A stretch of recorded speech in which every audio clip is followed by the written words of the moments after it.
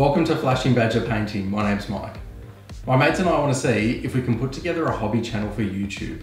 We want to create a channel that's somewhere that you can come and relax, watch painting videos, and also watch other hobby videos that we put together.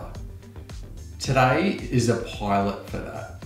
It's our first episode, we're starting basic, and the goal is to see if we can pull it off. Can we work together and get something off the ground? We'll probably know by the end of the video if it's worked, but you'll meet my friends along the way. One of them, our editor Dingles, has just started getting into painting and he's picked up some Stormcast Eternals. So I want to put together a beginner's video for Dingles and for you guys to work your way through with painting the gold and painting the shields on those. So I've picked up a couple of Liberators from Stormcast Eternals. This is Games Workshop's range, Age of Sigmar. I've got one each, one for me, one for Dingles, and you guys should paint along at home as well if you're getting into it.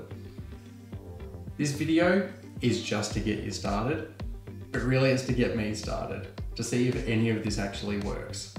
We'll find out at the end how I go. I'll see you then.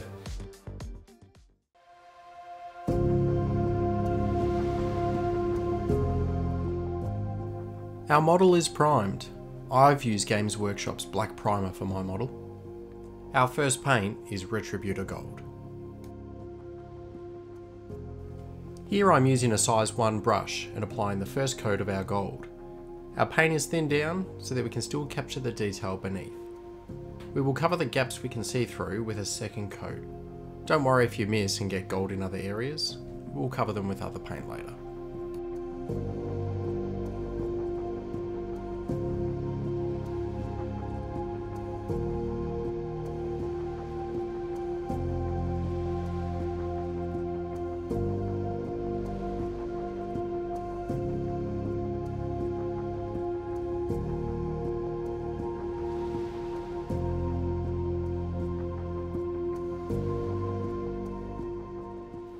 This is how our model will look after the first coat.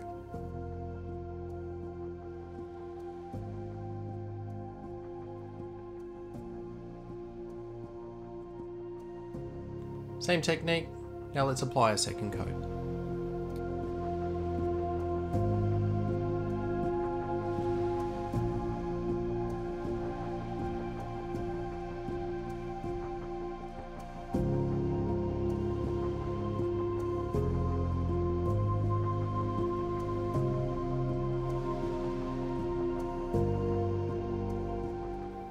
Our second coat is complete, and our gaps are looking filled in and smoother.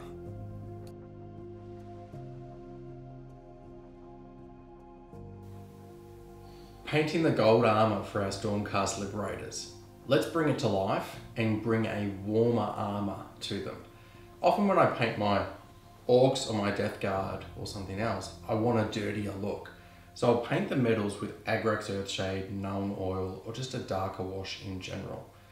For these Liberators, bringing them to life means we're going to put some red and some warmth into their gold armour. So today we'll use Reikland Flesh Shade to achieve that look.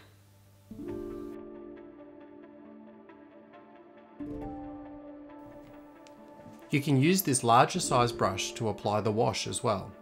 We are loading up our brush and applying the wash into the recess areas. We don't have to do too much here. The wash will fall into the correct areas. If it's pooling too much, clean your brush off and dab it into these pools to draw up the excess.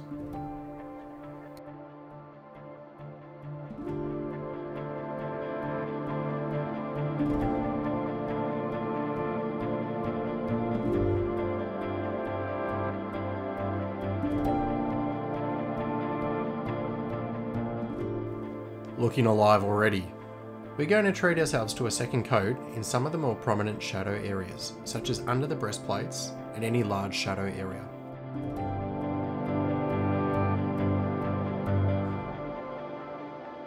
Once we add some highlights, the contrast between the two zones will look great.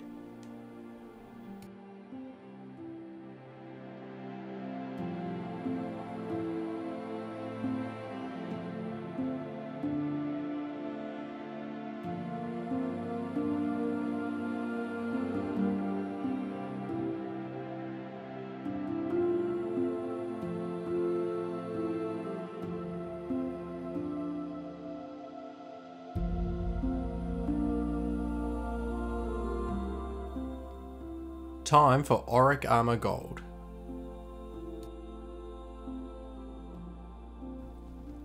First of our highlights now. Add water to thin our paint down to around a 1:1 consistency. I'm using a smaller brush as I want to be more accurate.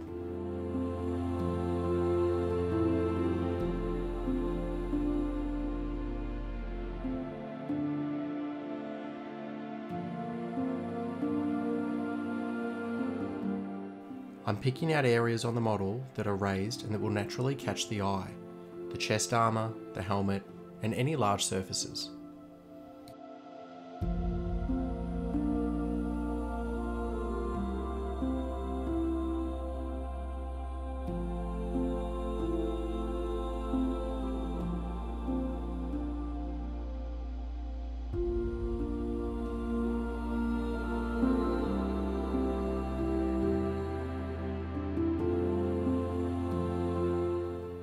Liberator Gold. It's easy to want to skip on thin highlights and edge highlights because our armour is already looking nice, but we've got this far. Let's add the last part to make it pop. Sharp edges of armour, details on the face, along the shield, pick them all out. Make sure you're in a comfortable position and take your time.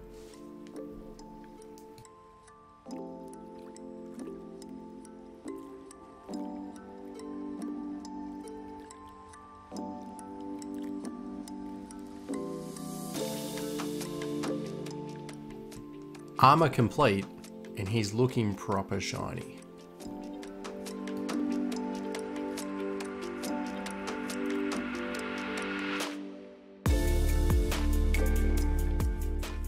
Next is a black base paint.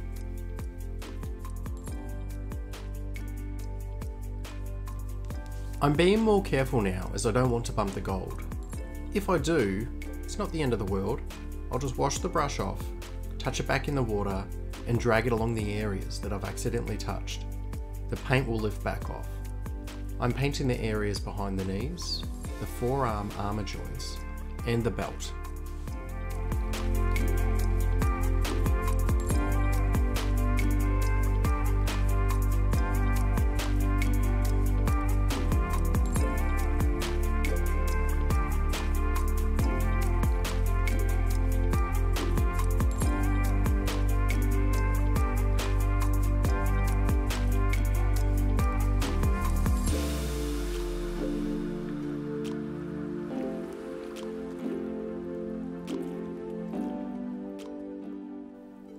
My first blue is Cantor Blue. This is a base paint again, so make sure you thin it down in your wet palette. We're going to be applying 2 coats, so expect the same patches which may not be completely coloured in on the first go. On this model, I'm going to paint the shield and both shoulders blue.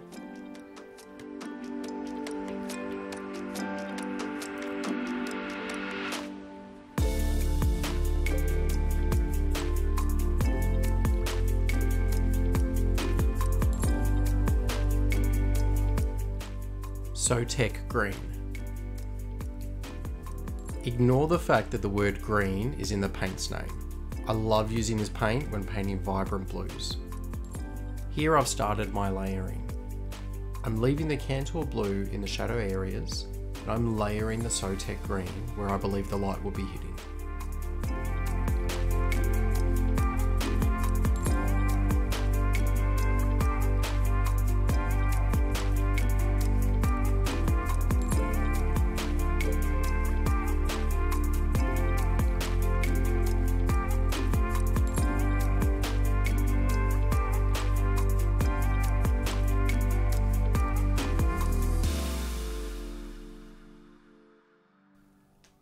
We aren't going completely direct into Temple Guard Blue just yet.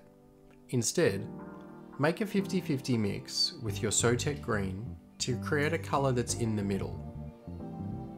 Painting less of the blue area now and retreat towards the points that will be the brightest.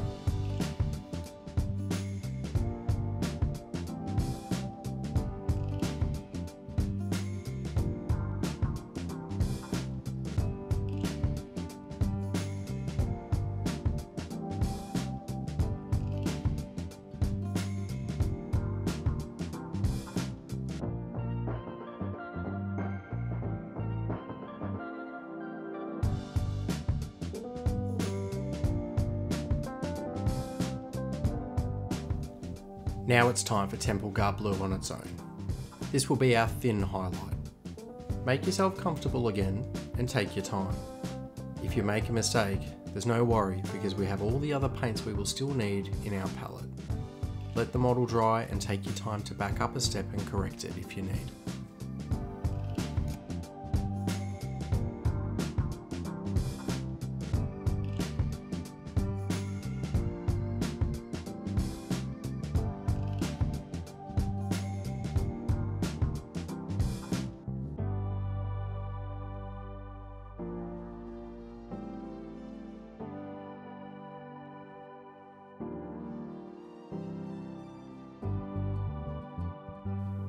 The gold and blue sections of the armour are complete, and these are how mine are looking. My first ever Stormcast. Hey, I'm happy with it so far.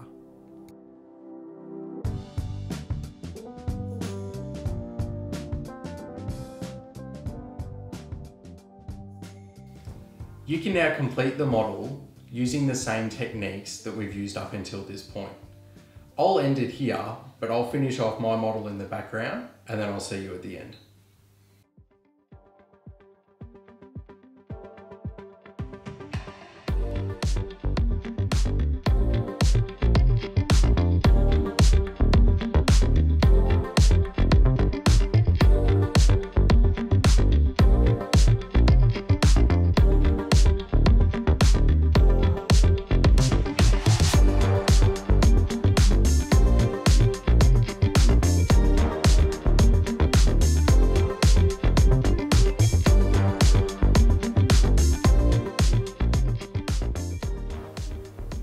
We made it. How did it go? I'll be honest, I don't know yet. I'm gonna take everything and I'm gonna hand it over to our editor. So I'm hoping he's gonna go easy on me with the edit. But what's next for our channel? Well, we're gonna sit back and we're gonna review this, see what things we can do differently, but we'd love to make more videos. We have ideas around hobby challenges, painting guides, some flavorful and fun bat reps, as well as army showcases and show you what models we have. If you like this, the way you can support us is click the like button so we know you enjoyed the video, subscribe to tell us that you want to see more, but importantly, put some comments below. Give us some feedback on what you'd like to see different, but also what other content you'd like to watch. Thank you so much for watching, and I look forward to seeing you guys on the next video.